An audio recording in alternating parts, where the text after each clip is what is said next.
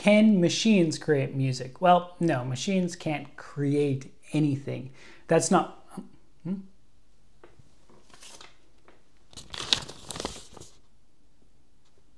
Generative AI.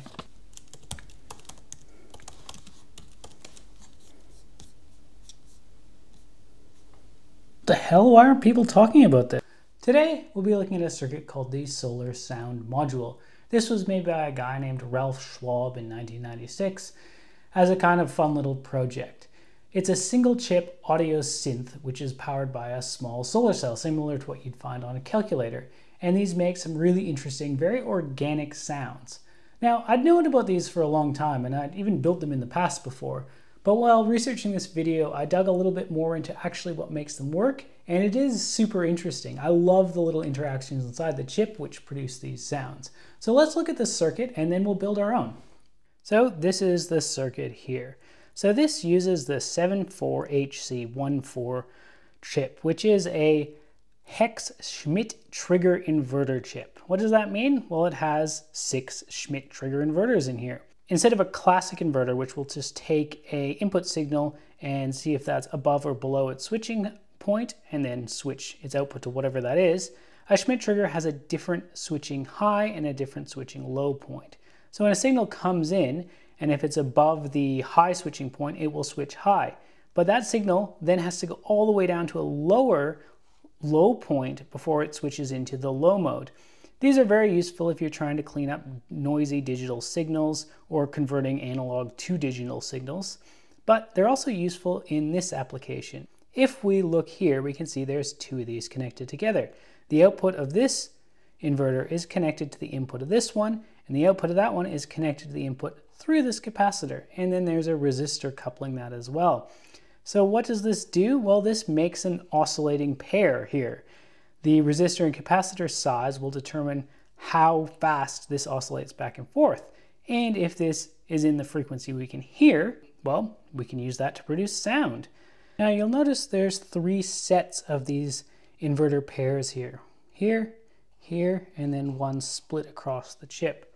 And those are not coupled in any way. They're completely independent. This doesn't have anything connecting directly to here, but it does have an indirect connection. So if this is powered from a small solar cell, solar cells can only produce pretty small current. So when one of these is switching, it'll take a lot of that current for itself, and it'll disrupt the ability of these other ones to switch.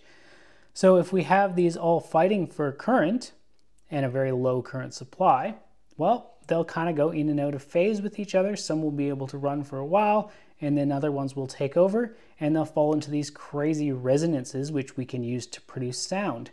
And that's where the interesting behavior of this circuit comes from.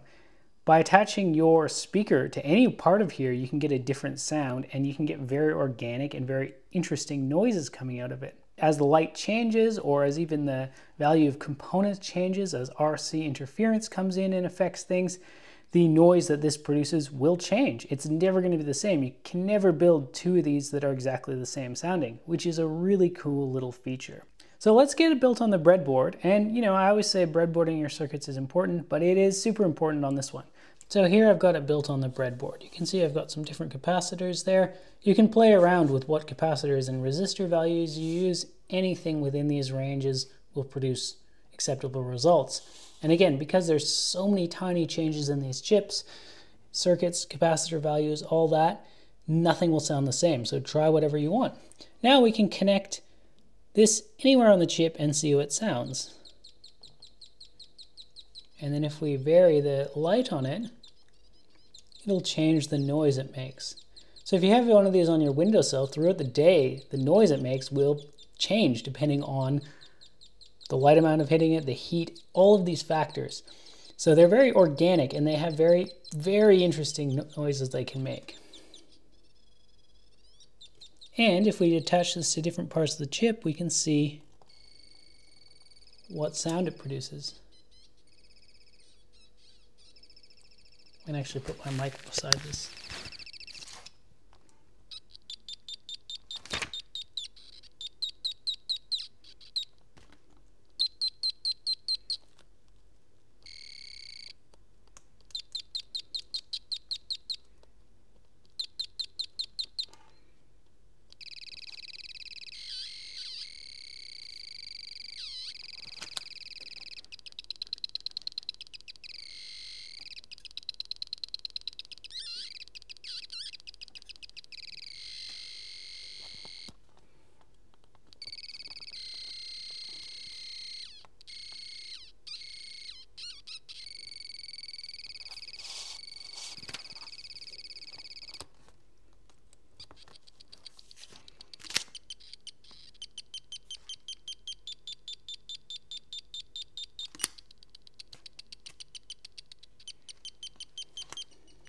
So of course now you can leave it like this, but I'm going to build a little freeform circuit using these parts.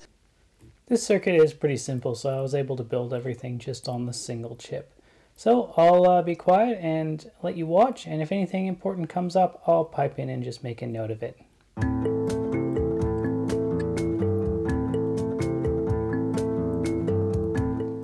I finally bought a third hand tool, so hopefully that'll make some of my builds a little bit easier in the future.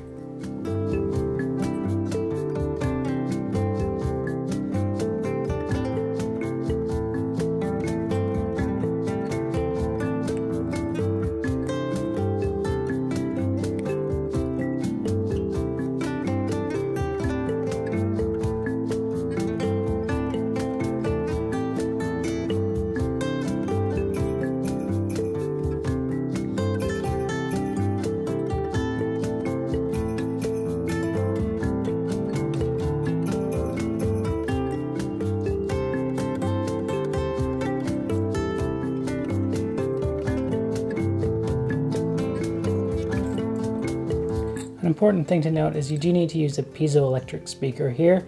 The lower voltage the better, so something around 3 volts should work for this. But be sure to test it out beforehand.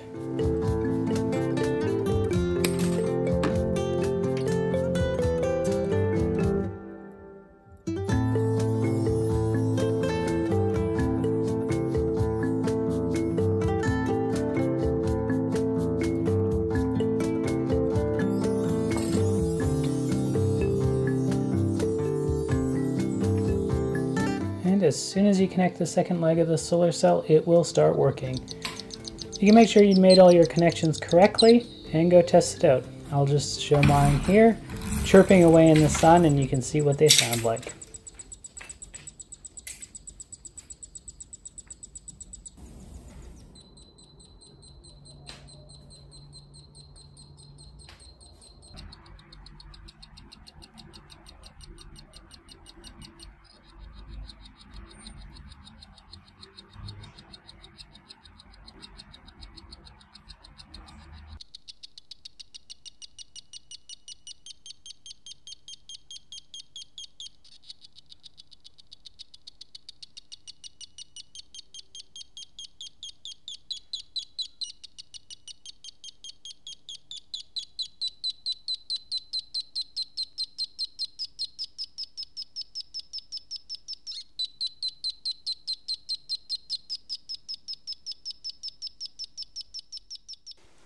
So that's it for this short little video today. I hope you enjoyed that. If you've got any other ideas for interesting analog projects, drop them down in the comments below, and I'll see you next time.